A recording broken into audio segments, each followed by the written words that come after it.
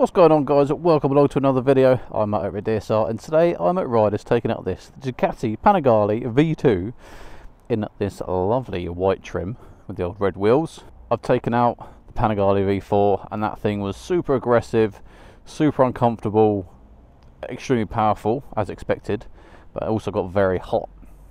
So the question is the baby brother, the V2, just as uncomfortable as the V4? Or is it just that little bit better as a road bike? Well, let's find out. Let's start off at the engine then. This has got Ducati's L-Twin Super Quadro engine, and this V2 is different to the V4, where Ducati have made the engine smaller and thinner, which means the whole profile of this bike is just a little bit skinnier than the bigger brother. This bike has got 955c, producing 155 brake horsepower and 104 newton meters of torque. And looking at the previous Panigale 959, this bike is up 5 brake horsepower and 2 or 3 newton meters of torque. So some good extra numbers there from the previous 959 model.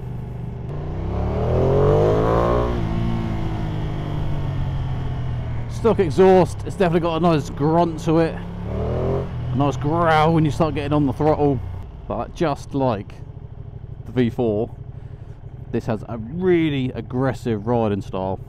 The clip-ons are under the top yoke, which means they're that little bit lower.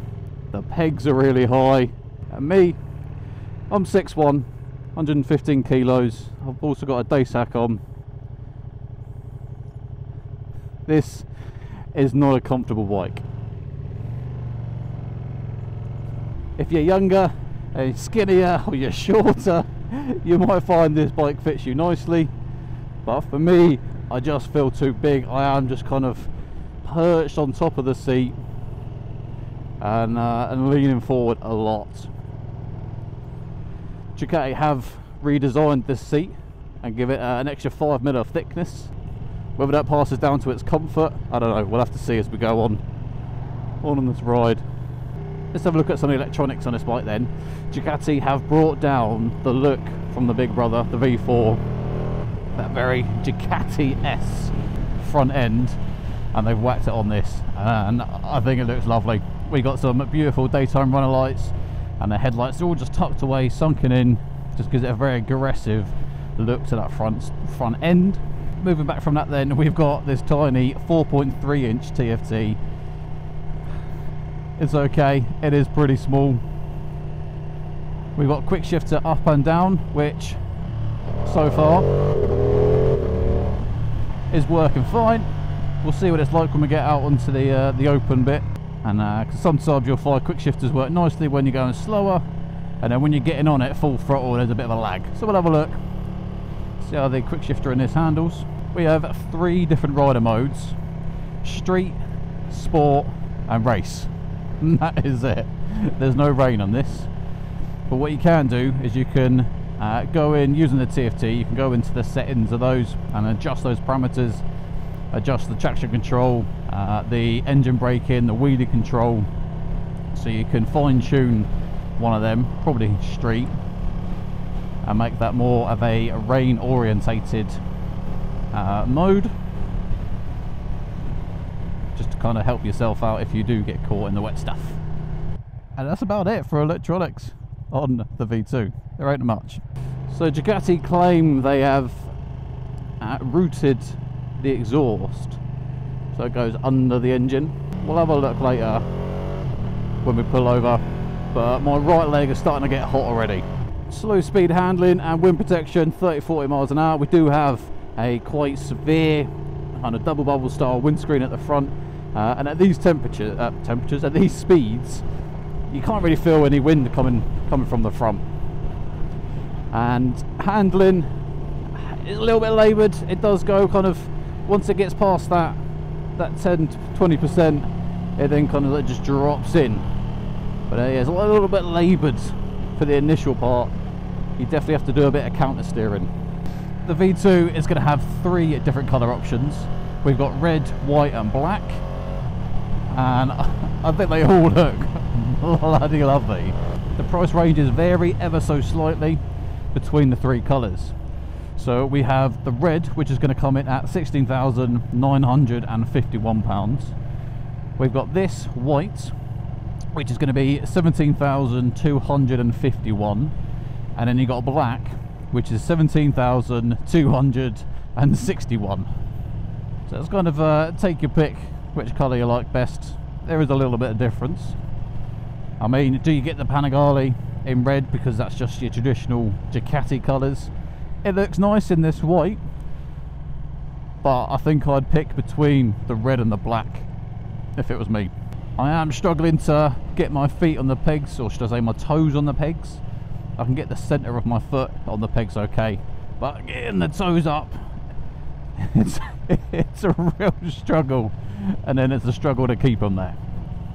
So I'd be riding duck-footed most of the time if I own this bike. So far on these back rows, the suspension is handling it pretty nicely. We do have 43mm Showa forks at the front. Front and rear are all fully adjustable. And then the next main thing, the brakes. The rear is alright, it's a single 245mm disc with the Brembo caliper. The front is where most of the braking power is coming from. You've got two 320s up front with obviously your Brembos as well. Let's have a little bit of fun.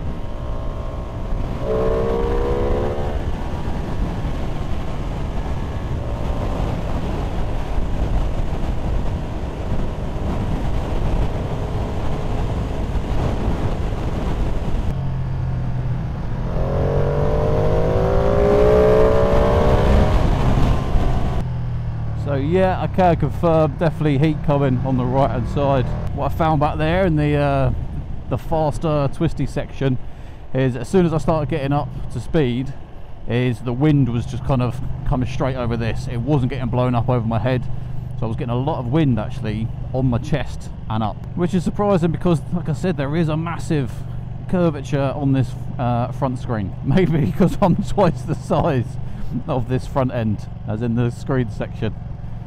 Hey, it's easy to have fun, it's easy to go fast, it's smooth, the quick shifter is nice, the engine, even the stock exhaust sounds really nice on this. Got nice that deep grunty gurgle to it.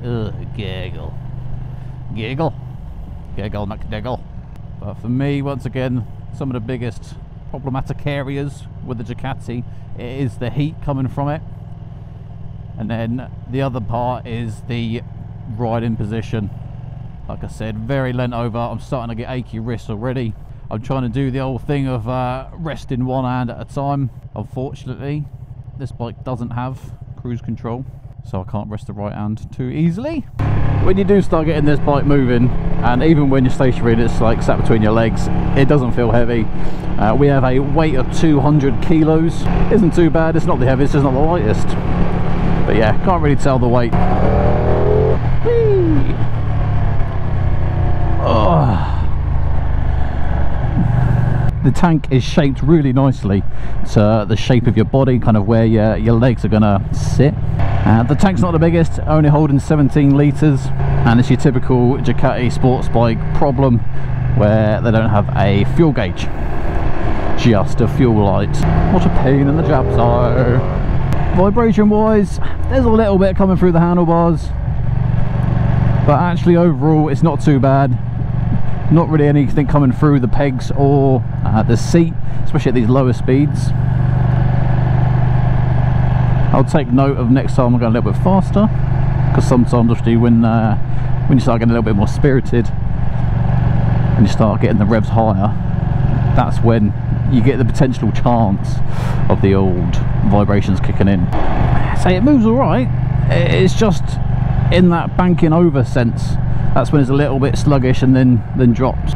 Slow speed handling, kind of getting around the potholes and just blipping around, it's alright. A lot of heat in the crotch area now. Actually, Ducatis don't like to go slow particularly. I'm going to go find somewhere to pull over so we can have a walk around and do a little sound test of this bike. Here we go then, managed to pull over.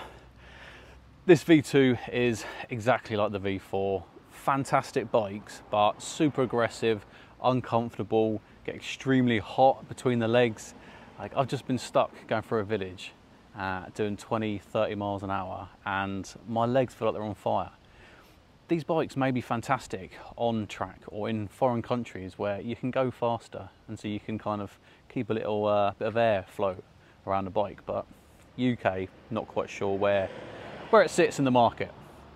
The other day I did take out the Street Fighter V2, and that bike was so much nicer than this. It was comfortable, it was easy to ride. Over the V4 Street Fighter, it's more manageable. Between this and the Street Fighter V2, 100% I would be picking at the Street Fighter. I love the fact that Ducati have brought down the styling and the looks from the V4 into the V2. Like I said when I was riding, the way that they've sunken all the lights and it's just all tucked away and it's neat, and it's just... Ducati, they know how to make a bike look bloody delightful, don't they? This being the white trim, we do have those red wheels and then some of the red accents throughout. I like it, it does look nice, but like I said, for me personally, I'm going for either the red or the black. Coming towards the rear, we do have a single-sided swing arm. Any bike that's got a single-sided just looks better, in my opinion. Ducati may claim that they've wrapped the exhaust around the engine, but that is why my legs are getting hot. It's the same on the V4. I think Ducati are attempting to have the longest number plate holder in history. They're doing well so far. Well, that's enough waffling off the bike. I'm going to jump back on it, warm up the derriere because, you know, clearly it's a little bit cold today. I'm going to drop this bad boy off. Oh, here we go then, back on the bike. Seat height 840mm, remember I'm 6'1", and both feet flat on the floor, slight bend in the knees. Like I said, 200 kilos, you can easily kind of maneuver it around between your legs. When it kind of gets like 4,500–5,000 RPM, is when it just kind of, the sound of the exhaust just comes alive just a little bit more. So what's my thoughts on this bike? I think it's a lot of money, 17 grand for something that's, let's put it out there, fairly uncomfortable, aggressive to ride. I wouldn't want to do any touring on this. This is the type of bike that would sit in my garage until there's a few days like this where it comes out, but then I take it out, it burns my legs, I remember why I left it in the garage and I go and put it back in. Like I said, if I had to pick between this and the Street Fighter V2, Street Fighter all day long, more comfortable. It's just the naked bike is 100% the way forward for the UK roads. Sports bikes, the days are dwindling. Unless you're taking this on track, then maybe, but me personally, I'm too big for this. I'd have to try and change the peg position. Not sure what I'd be able to do with the handlebar position. Looking at Ducati's lineup, that is potentially where the Super Sport 950 might have a little bit of a place to play in this, because looks wise it looks very similar to this Panigale, but it's got clip-ons and a lower seat height and potentially more comfortable. The price is a little bit cheaper compared to this Panigale V2, but there are different engines in it. That one's got the, I believe, like the Testastrata engine, what you got in the Multistrada V2, Desert X, etc. So you know what, I think I'm going to take this one back and I'm going to go and jump on the 950S. I'll do a review on that and I'll see which I think, which I prefer between that and this. Obviously if you want the out and out Panigale feel, then you need to come with this, but could the Super Sport give you the comfort that you need on a bike like this? I'll find out. Obviously to see that video you're going to have to subscribe. Help our channel keep growing. We are getting there every day, pushing a little bit more.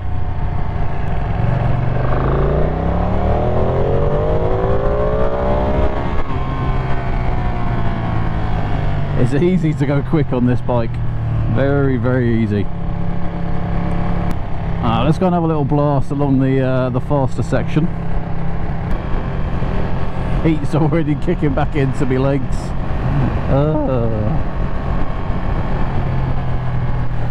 Oh, the UK villages when they're 20 and 30 miles an hour. This bike is not designed for them.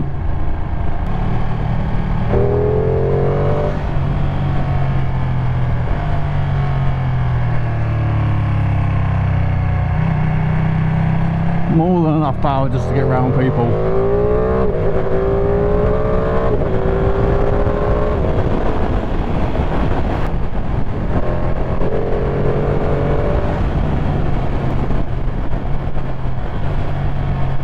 What is it about the quick shifter? Going fast. Absolutely no dramas with it.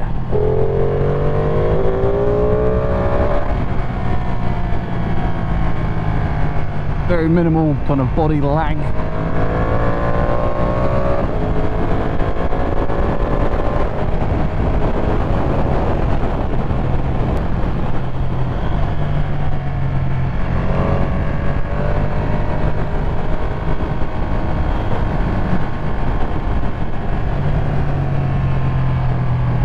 Well, there we go, ladies and gents. That has been my full riding review of the Panigale V2 for 2023.